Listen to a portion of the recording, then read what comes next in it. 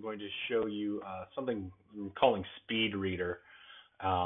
It's a different way of reading, and it'll probably mess with your head if you've never seen this approach to reading before. It's a totally new way of reading and ingesting material. So you can get the project on Drupal.org. It's /Speedreader, and you can read up about it there. There's a screenshot of what it does. Nate Millen's demo site, something else you can go to here to see quickly what it does. So basically you get this, it's a block, throw it on your page, you click play, and it scans everything through here. Now what you can do is you can amp this up. A lot of people supposedly are able to read up to like 1,000 words per minute. I find that hard to believe. I can handle about 550. But then you basically just stare at the crosshairs and the red character, and if you can up it above what your internal reading voice is, you'll be able to just kind of ingest the material. It's an alternate way of reading. It's usually good with pairing with traditional reading, so you can get kind of a gist of it or scan over it multiple times very quickly. What this is based off of is I found this thing called, it's a CodePenio, if you will. If you've never seen CodePen, it's awesome, which I then forked. But the idea is not original. It's from something called Spritz, which is seeking to do this on like iPhone apps and things. So basically it's a watered down version of that just to get the job done.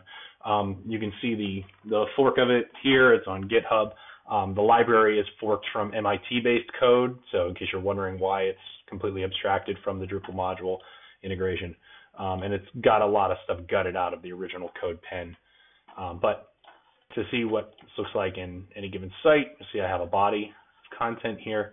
You do is you go to configure, and I believe it's under system or user interface. There we go, user interface, and then Speedreader. So you have to get that library. There's a example.make file to help try and bridge development, if you will, and getting this up there.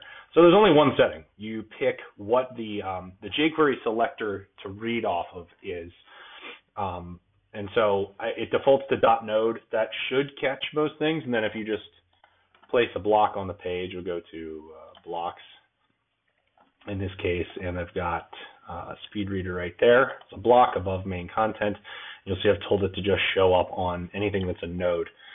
So then when the page loads, it's going to read off of whatever's here, and then that's what you're going to get in this little block here. And so then you can amp up the words per minute if you want, and then it click play and it activates it, and you can read through. So this is an option. We're looking at still trying to work on the way of putting this into Elm's Learning Network in a way, and the MOOC distribution in a way that's not so obtrusive. We don't want to force people to have to read this way, but it's a pretty cool tech demo option at the very least.